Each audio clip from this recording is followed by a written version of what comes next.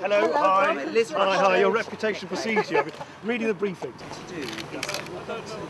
My name's Clegg, I'm the leader of the Liberal Democrats. I've come to Watford today for a number of reasons, but my first stop was at the West Herts College to see the excellent work that is being done in the college to give kids a chance to get qualifications, move on, get a job. I spent some time in the fuselage of an aeroplane which is being used here to educate and train students who want to go on into work as aircrew members. Good afternoon, ladies and gentlemen. On behalf of West Herts International Airlines, I would like to welcome you on board this Boeing 737 aircraft. The majority of you want to do... And is that one of the attractions, to see other parts of the world?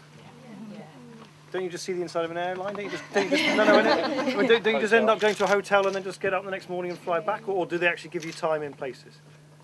Sometimes, yeah. Do you? If it's long haul, you do. Oh, I might quit politics.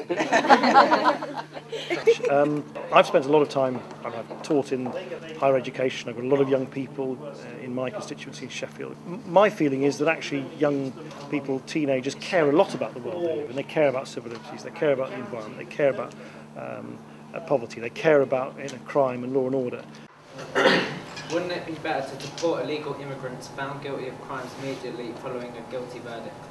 The courts can do that. What the courts generally do is, if someone is committed an offence and the courts discover that that person is illegally resident in this country, the courts then actually say, you will go to prison for 4 months, 4 years, whatever, and in the court judgment it says, and upon the completion of your sentence, you will be deported back home. I think it's particularly important that politicians like myself get out and about as much as possible, don't get stuck in the Westminster Village. I think one of the things that is very useful in events like this is that with a bit more time and much more directly I can explain why politics, well, doesn't cover itself in glory, but still has got a lot to offer.